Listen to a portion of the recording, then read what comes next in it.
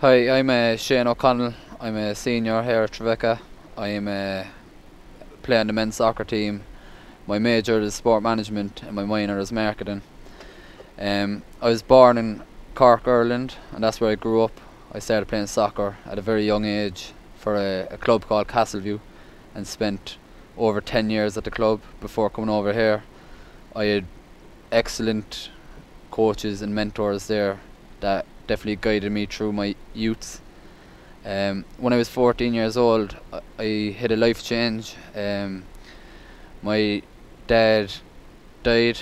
He lost a battle with alcoholism and bipolar disorder, and I think I never really grieved the situation for a good few years. I always carried a chip on my shoulder.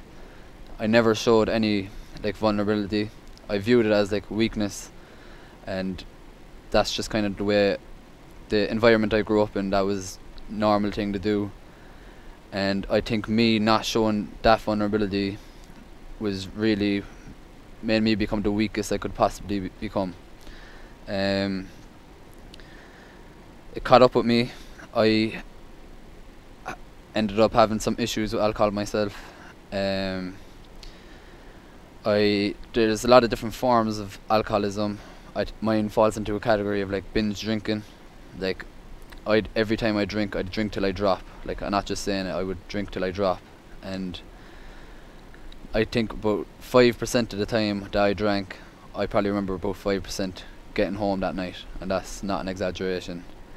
The binge drinking really made me spiral downhill mentally.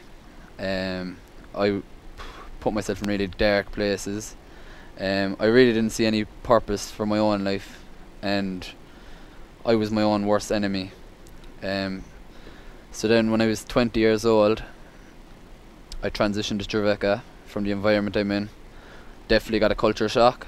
I thought everyone was... I felt like I stood out like a sore thumb.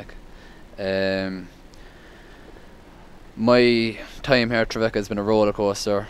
Lots of ups, lots of downs. In my time of Trevecca, I've been arrested twice. I've been on social probation, academic probation, and I actually got thrown out of Trevecca and had to get readmitted. Both times I got arrested, both involved alcohol. One involved violence with alcohol, and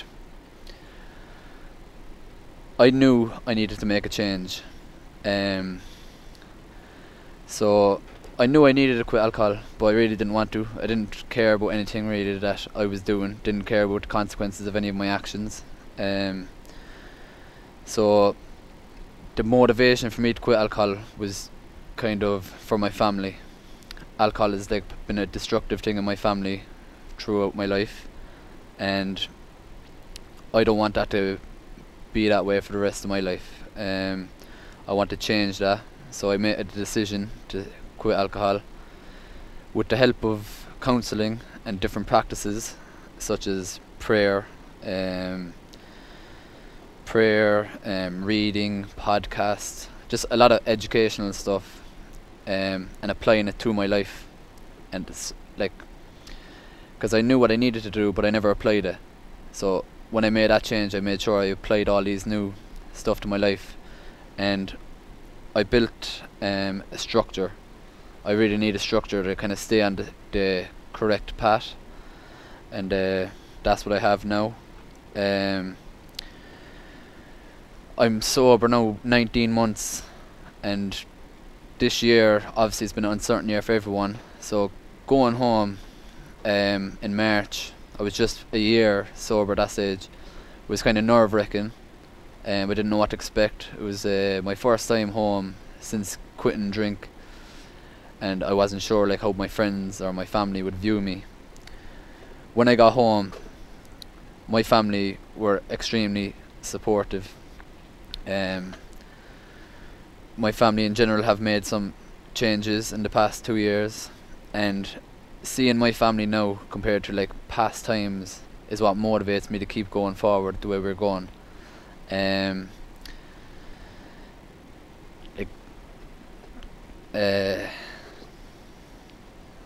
like every decision I make now is what's best for me or best for my family. Some of the, like, I realise I'm not going to please everyone. I think before, when I had my problems, I was trying to be a people pleaser, trying to be in the middle of a party, and I was destroying my own mental health. So even now you have some people that are going to try to hold you back or try to knock you off the path you're on. Some people just don't like to see people do good, and some people are just uneducated on the topics.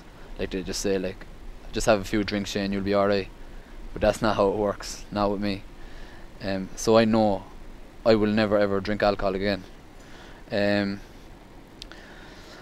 Now, being sober and my academics have improved immensely, I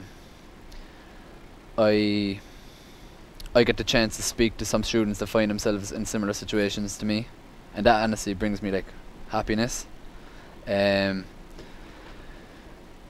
like plans going forward, I plan on doing my MBA at Trevecca next year, and then after I finish college, I don't know where I'll be taken. I don't know if I can stay in America, if I'll be in Ireland, anywhere. But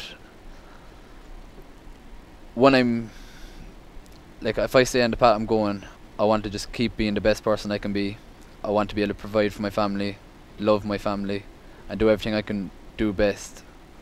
And that's all the motivation I need. Seeing the joy in my family now compared to some tougher times is invaluable. There's nothing I can get that's more valuable than that, and that's my motivation to kind of keep pushing forward. I think long term I'd like to start my own multi-purpose facility in a community that lacks opportunities, and just provide kind of guidance and like and opportunities for youths that might not have the guidance elsewhere in their homes or anything like that. And that's basically it. If there's anyone that watches this and they feel they are struggling with anything, like, don't hesitate to reach out to me. I might not have all the answers, but I will be a listening ear, and I'll try to point you in the right direction. Thanks very much.